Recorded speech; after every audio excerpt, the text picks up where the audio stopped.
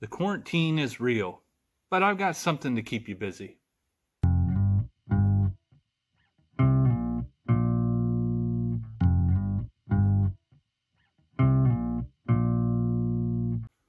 Welcome to Life in My Shoes reviews and such. This week is a such. So like me, many of you are probably quarantined and you have this extra time that you previously spent out and about with people. May have been shopping, it may have been sporting events, it may have been eating out, and many of those activities have been canceled. If you're like me, you're probably even working from home. So in this new environment where we have this free time, I would hope that some of it is invested in your health, both physical and mental. And another video can talk about some of that. But for today, I'm purely talking about your entertainment in some of that time that is now available. Specifically, I want to give you 5 recommendations of graphic novels that you can read during this time when you're isolated. These are kind of investments. They're not like a single book. It is just like a reading adventure that you can enter into should you have access to these materials. So they're scattered all around my desk, so I will kind of be picking them up as we move along.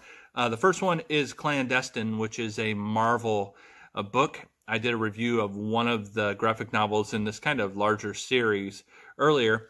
This is the original 8 issues plus an X-Men ClanDestine collection. It's a storyline that kind of travels through time a little bit. Fun. And then this is the subsequent Blood Relative that was a new story that came out. So this is created by, written and drawn by Alan Davis, which is probably best known for being one of the co-creators and the artist for Excalibur, the original launch at Marvel, and has even drawn some of the X-Men, has done some work with DC, has been all over the industry. But he created this probably, I would say, maybe in the early 90s, and it originally ran, I want to say something like 11 or 12 issues. He left, I believe, at about issue 8. They continued on for a few more issues, but they have non-canonized those additional issues. It's a fun romp, not to give too much away, but it's a family. The ClanDestine, their last name are Destin. The father's name is Adam. He was a medieval soldier, part of the Crusades, and freed a genie, ended up marrying the genie, and had a family of children that had these special powers. So throughout the years, the ages, Adam is long-lived. And so these children are all special powered, the ClanDestine.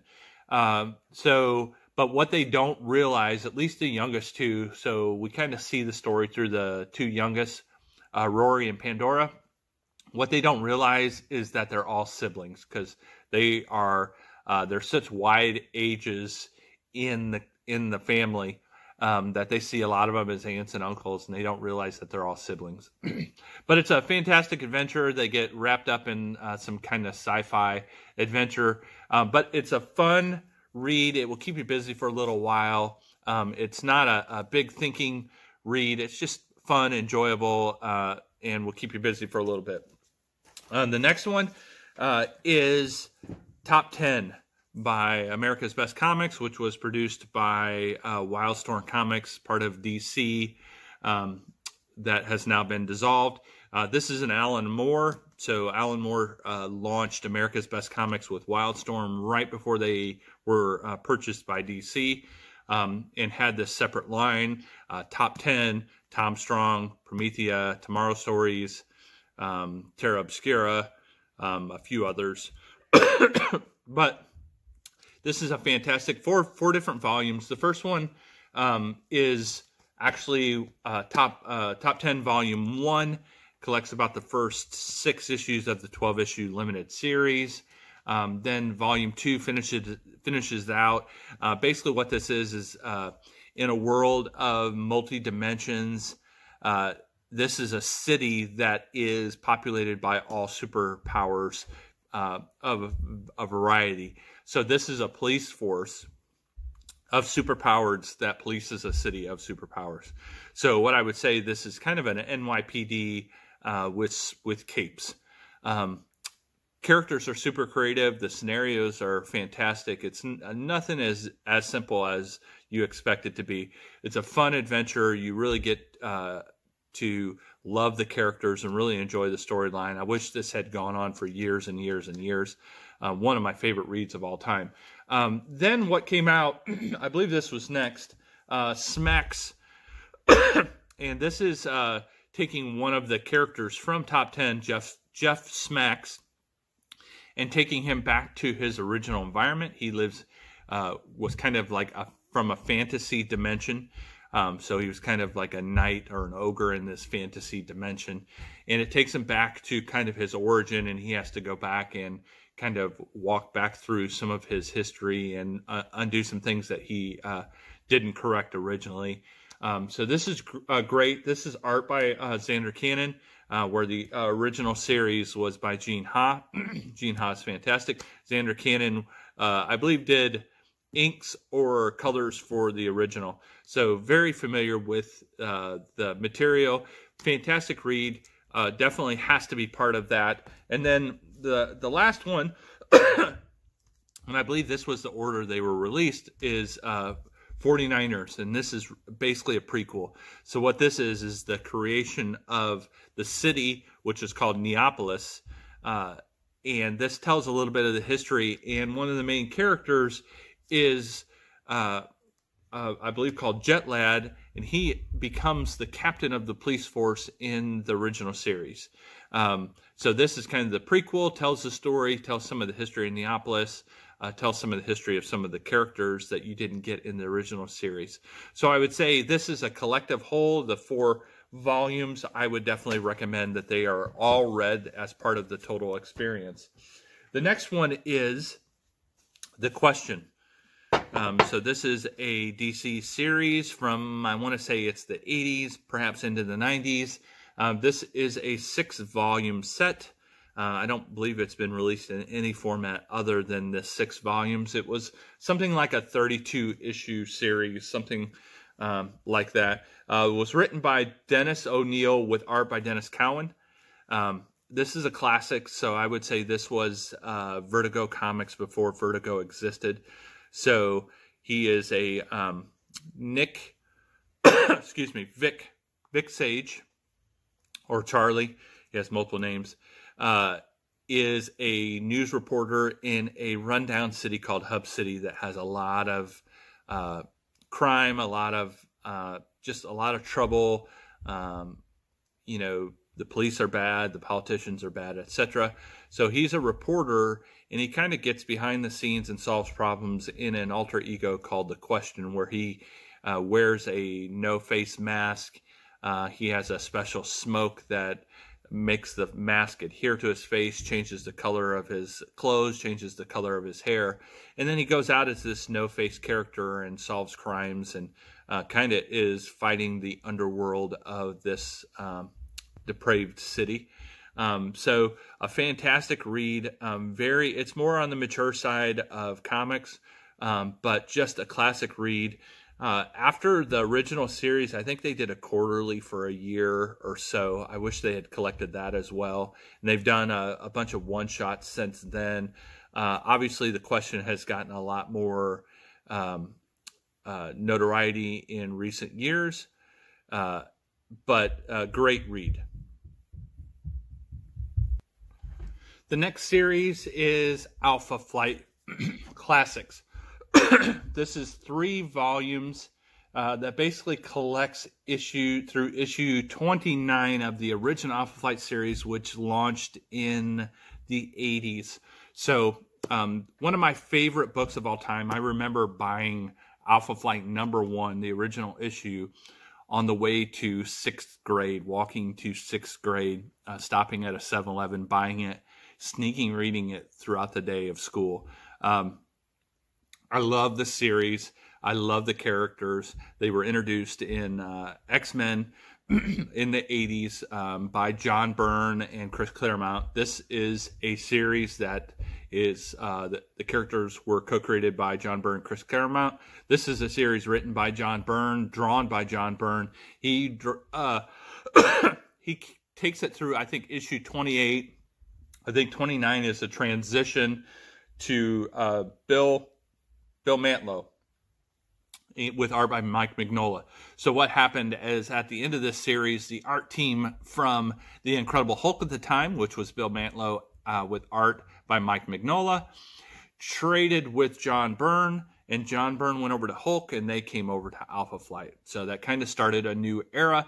But this collects the original series in the first issue under the new leadership. So a lot happens in these 28, 29 issues. There's a lot of character development. Characters die, characters are revived, etc. A lot is going on in here. This is fantastic.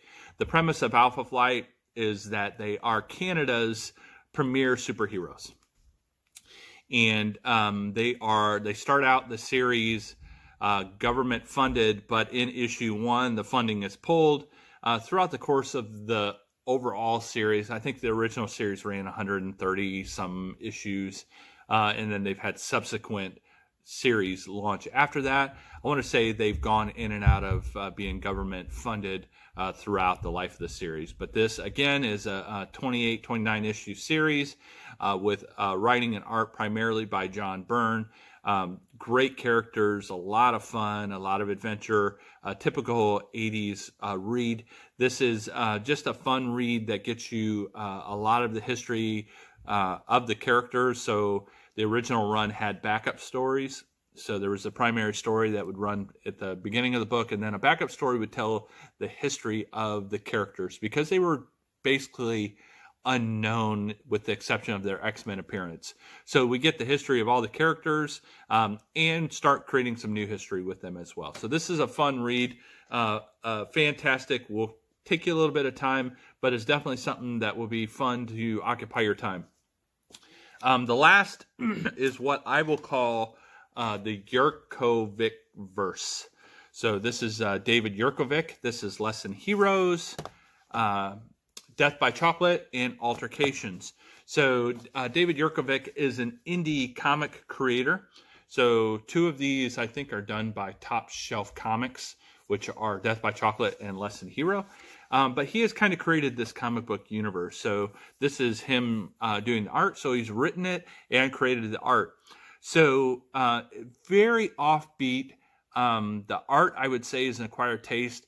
You could tell that as a writer, he is a student of the genre of comics, and it just kind of comes out in a story. Altercations is a great example of that, because it tells stories throughout the eras of comic books, and again, these are characters in his universe, and it just, like, he does such a good job on that.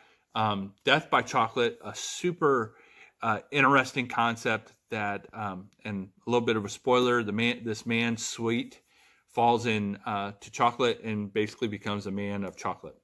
And so he is kind of an investigator with a partner, and they kind of are investigating these unique scenarios. But in the end, he's made of chocolate. And you would never think, I would never, as a traditional superhero comic reader, that wouldn't really resonate with me. But there's just something super unique about Yurkovich and all of his work. So I would say anything you can get your hands on, but specifically these 3, Death by Chocolate, Less Than Heroes, and Altercations, if you can get your hands on them, these are fantastic reads. I think right now on Amazon, I am probably the lone reviewer of all 3 of these works, which is a travesty that these works do not have more people reviewing them and recommending them. Because not only did I review them, I highly recommend all 3 of these. I would say this is a every year kind of read material, regardless of the quarantine. But there you go. There are 5 separate reading suggestions in the graphic novel genre. I will try to, as the week progresses, come back with a couple other suggestions for this quarantine. One being maybe 5 movies or movie series or TV series that you can invest in during this time. I know I'm doing some binge watching of some television right now, but some of these may be things you are likely to own, but would be good to invest in. And then finally, 5 books. And these will be more like leadership, self-help kind of books that I think would be good to invest in while you got the time, some extra reading, and invest in your mental health. And that's probably it. I don't know that I'm going to recommend any specific exercises because I'm just working on that myself. But in the end, we need to band together in this while maintaining social distancing and do our best to survive. Look out for those around you that may need help. Reach out to your loved ones. Make sure that all of their needs are met. Until the next video, be safe and love one another.